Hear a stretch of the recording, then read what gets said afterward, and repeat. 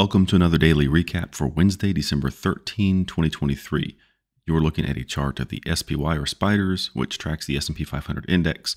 Everything after the vertical dotted line is Wednesday's activity in the spiders, and the three horizontal lines are levels that were calculated and put on the chart before the market opened this morning.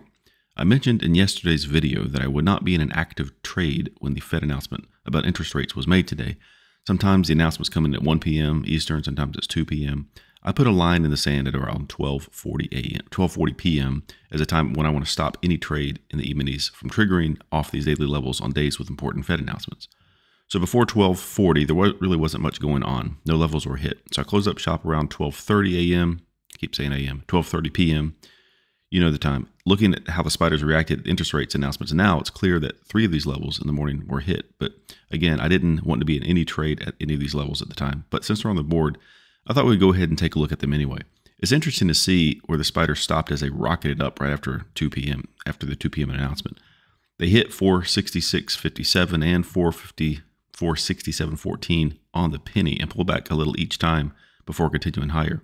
It looks like the first one at 466.67 didn't pull back enough to provide a base hit, but the next level up would have worked. It did pull back enough, but overall, you wouldn't have wanted to be in a short trade in front of this freight train.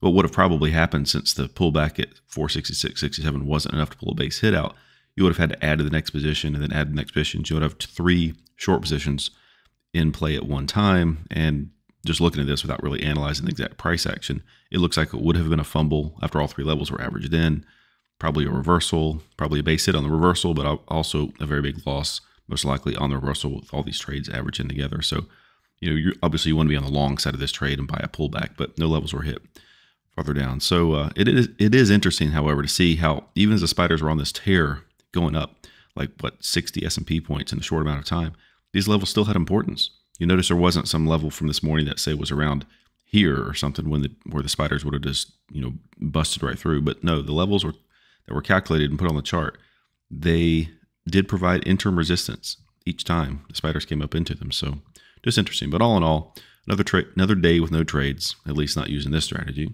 We'll take a look at the tracking log just to bring this full circle. So here you go, the latest updated log. I hope you found this information interesting and helpful. Have a great day.